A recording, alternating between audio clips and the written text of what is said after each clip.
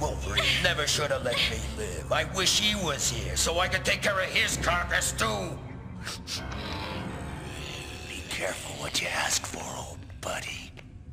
It just might come true. Good thing I didn't go too far away to cool off, Sabretooth. This is between you and me. Let the girl go. Whatever you say, pal. So, you're doing the dirty work for Magneto now, eh? You used to backstab people for fun. What turned you into a rat for hire? I'd heard you'd gone soft. I was curious. I think maybe I heard right. All right, you egg-sucking piece of gutter trash. You always liked pushing around people smaller than you. Well, I'm smaller. Try pushing me!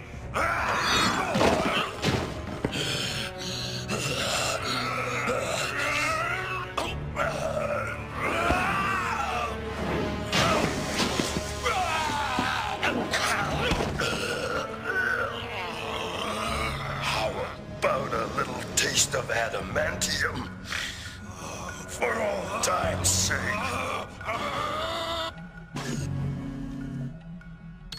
It's good to be home again.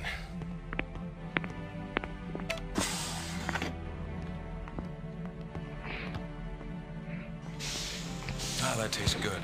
I'm breathing better, Professor. And my powers are back. We'll have to do it again sometime. Yeah, well, The war room. You always were second best.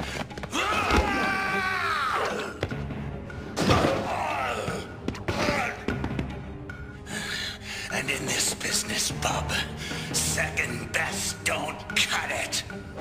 Wolverine, what did I teach you about revenge? How often have I warned you about letting your personal feelings endanger the work of our team? But Sabretooth was about to total me. Magneto sent him to do it. You're out of line, Professor. All I...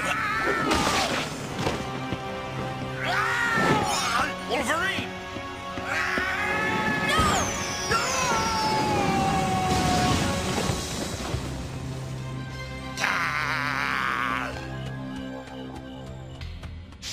Rogue, get him to the infirmary, fast.